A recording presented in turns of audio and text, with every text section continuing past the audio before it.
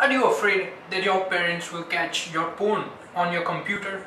Here I am. Today I will show you how to encrypt or decrypt data. So this is the file which I will be encrypting. So let's get started. First of all, open terminal, go to search, type TER and open the first one, terminal. Here you need to first find where you are. So pwd, this is your present working directory. Then you can type ls, which will list out where you can go. So I will cd to desktop. I think you should know the stuffs. Okay, so anyways, now here we have the file here. So what I will do is, it will be command will be open ssl enc dash aes dash 256 dash cbc.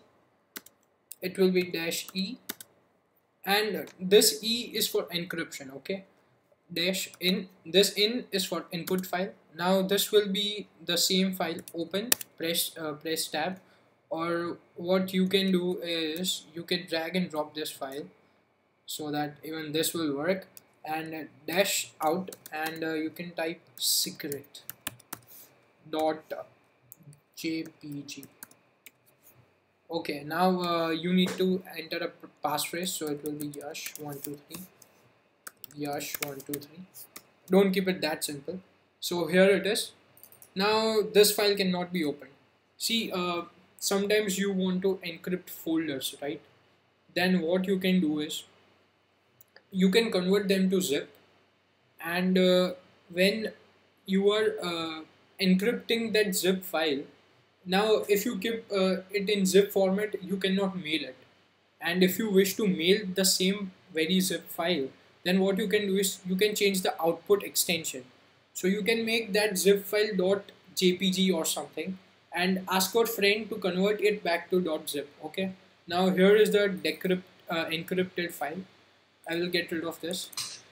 Now let's get decrypted file from this. So command is same, open ssl enc dash aes dash 256 dot cbc dash d. Now this d is for decryption. Input file will be the encrypted file, so secret and dash output will be open.jpg.